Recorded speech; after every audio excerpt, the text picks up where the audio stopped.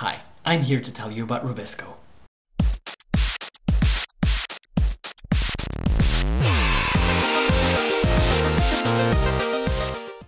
When you eat a leaf of salad, or indeed any leaf, somewhere between 10 and 25% of the protein that you ingest is a particular kind of protein called ribulose 1,5-bisphosphate carboxylase oxidase, commonly shortened to Rubisco. Rubisco is an enzyme, which means that it's a protein that does things to other molecules. It cuts them apart, or it pieces them together, or it fiddles about with them different ways. Essentially, enzymes are what make life happen. Rubisco is a very special enzyme indeed, for 3 reasons. Number 1, it is the most abundant protein in the world. Plants and other photosynthesizing organisms produce it in enormous amounts. It is estimated that about 40 million tons of Rubisco exist on this planet. Number 2, Rubisco is extremely important because it performs the chemical reaction by which carbon is taken up during photosynthesis and turned into organic carbon. In other words, every single atom of carbon in your body, which you acquired from eating plants or from eating animals that had in turn been eating plants, became part of the bodies of those plants through the action of Rubisco. Rubisco is the gatekeeper of the chemical gateway through which carbon enters the biosphere. So Rubisco has this very profound, almost ceremonial role in nature, which makes it all the more hilarious that, number 3, it is astoundingly, hopelessly bad at its job.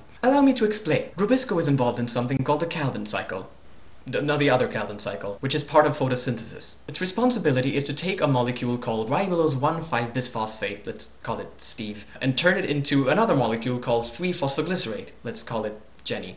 And this is where the carbon dioxide comes in. 1 Steve plus 1 carbon dioxide gives 2 Jenny.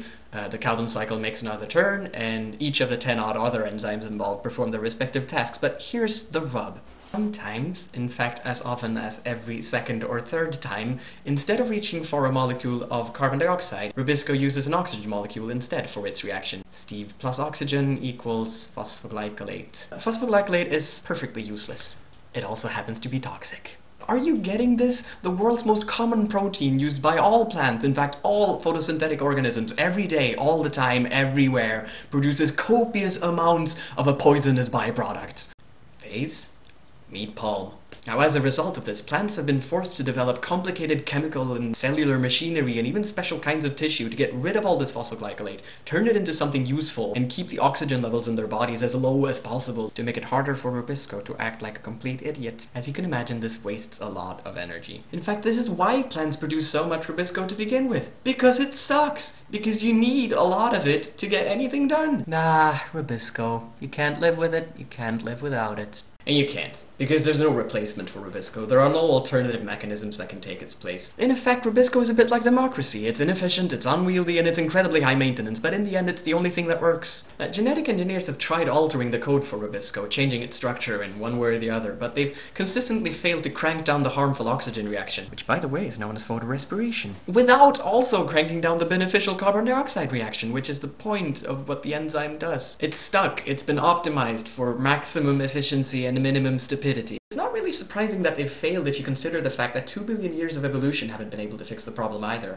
Now, at this point you may be wondering, is nature stupid? Can they fix this? Isn't evolution supposed to make things better? But the fact is that besides being kind of the ultimate embarrassment of cellular biology, Rubisco illustrates a very salient point about how evolution works. It's a tinkering process, it's not a process of design. It can't build anything from scratch, it can just fiddle with what it already has. And if that fiddling causes what you have to stop working, then you're just shit out of luck. I mean, imagine that there's just one kind of shoes in the world, and these shoes are constantly biting your toes. And everybody spends lots of money on band-aids and really thick socks, and you can't just make new shoes, you can only make alterations to the existing shoes. And if you remove the sharp teeth from your biting shoes, then the shoes fall apart and catch fire. Now, the probable reason behind this botanical farce is that Rubisco is very, very old. It evolved in photosynthetic bacteria, kind of way back before oxygen became a thing. Oxygen was quite rare in the ancient atmosphere, and photorespiration wasn't really an issue. So at the time, a cyanobacterium saying to its friends, "Guys, aren't we gonna run into trouble with oxygen?" would have been kind of anachronistic. Like maybe the builders of the Great Wall of China going, "Guys, aren't we gonna run into trouble with tourists?" Today's atmosphere is a very different story. It has about 800 times more oxygen than it does carbon dioxide. Where did all that oxygen come from, you ask? That's right,